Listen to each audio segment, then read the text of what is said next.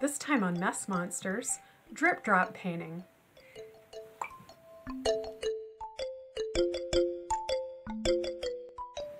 Hi everybody, it's Laurie from the art studio at Madison Children's Museum. Today's Mess Monster project is going to be a dripping paint painting that we're going to be making using a magic vacuum tube that I'm going to show you how to do. For today's project, it's very important to use an easel that is going to hold your paper at an angle. If you don't have an easel at home to paint on, I'm going to show you how you can make one pretty easily out of recycled materials. Let me show you how to make our recycled material easel. So what you're going to need is a cardboard box, some packing tape or masking tape, and 2 of these office bulldog clips. So what I did to make my easel is I cut my box up so that I had these 2 large rectangular pieces, and I doubled it so that I have 2 pieces of cardboard here that I taped together. And for the bottom, I used the flaps of the box and I doubled them up and I taped them together. So then I arranged my pieces of cardboard and taped them all together, and up at the top I clipped on these bulldog clips. And you can see that the front of my easel, I covered the surface completely with packing tape, and the reason I did that is so that when you paint on this easel, the paint won't make the cardboard wet. The packing tape will protect it and it'll last longer. So let's get started for our project and I'll tell you what you need. So today I'm going to use a piece of watercolor paper, but if you don't have watercolor paper, you can also use any kind of thicker paper like an old file folder or even construction paper.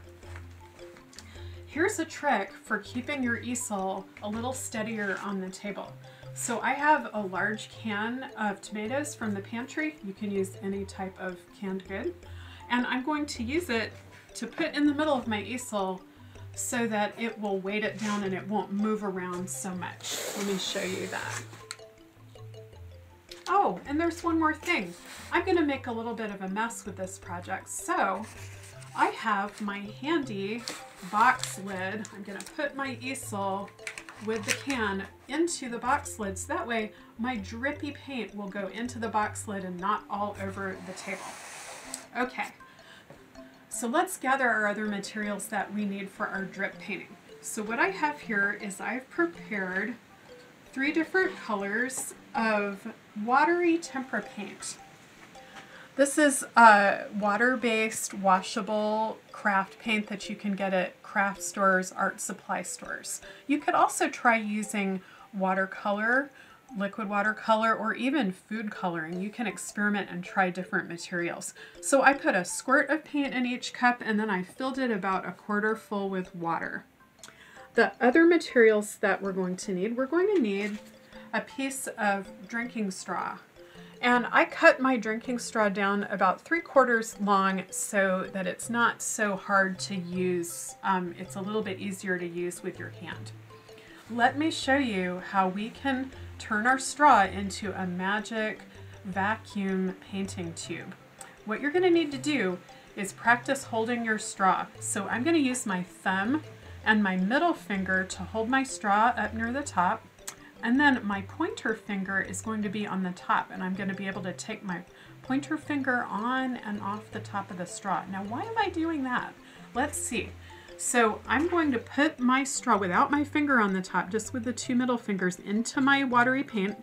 And now, once it's all the way in there, I'm going to put my middle finger, my pointer finger, on the top, and then watch what happens when I lift it up.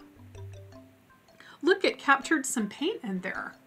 So now, to squirt my paint out of the tube, all I have to do is lift my pointer finger off the top. Let's try that again. I'm going to put it down into the paint, put my pointer finger on the top of the straw really tight, and I'm going to lift it out. And now, to get the paint back out, I'm going to take my finger off. So younger kids might need to practice this quite a lot. It's a little bit tricky, but once you master it, it's a really, really fun technique to know how to do.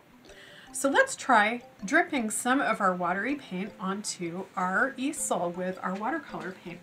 I'm going to put my straw down, pick up some paint, and I'm going to take it all the way up to the top and make some drips. This is a really fun sensory project for younger children. Just the effect of the paint dripping down the page. It's really active and fun. I'm going to pick up another color here. I'm going to use my purple, bring it over to the page, let my finger off the top, and look, I made one giant drip. So you can do this over and over again until you have as many stripy drips on your page as you want to. And you can mix up different colors. You can have kids be able to mix some of the paint colors if you have a few extra cups and extra water. Kind of looks like a rainstorm of paint. Oh, and look, my colors are mixing together there. I had my red and my purple mixed together into, oops, to a lighter purple.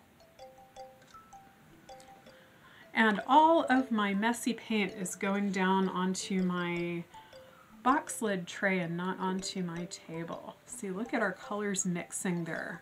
Our purple is going down that stream of red and it's mixing. I'll add a little bit more.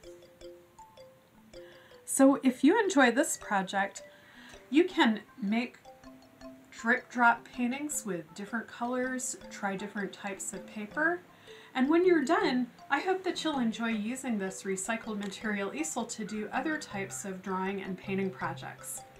All right, it was fun to do art with everybody again today. I'll see you next time for another Mess Monsters.